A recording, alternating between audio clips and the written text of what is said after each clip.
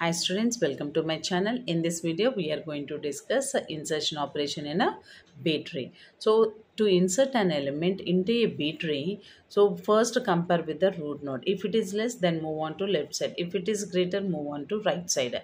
So if you get an empty space, then you can insert in that node. But if you are getting the case like a node full, then we have to split the node. How can we split the node? So write the elements in ascending order and move the middle element to its parent position.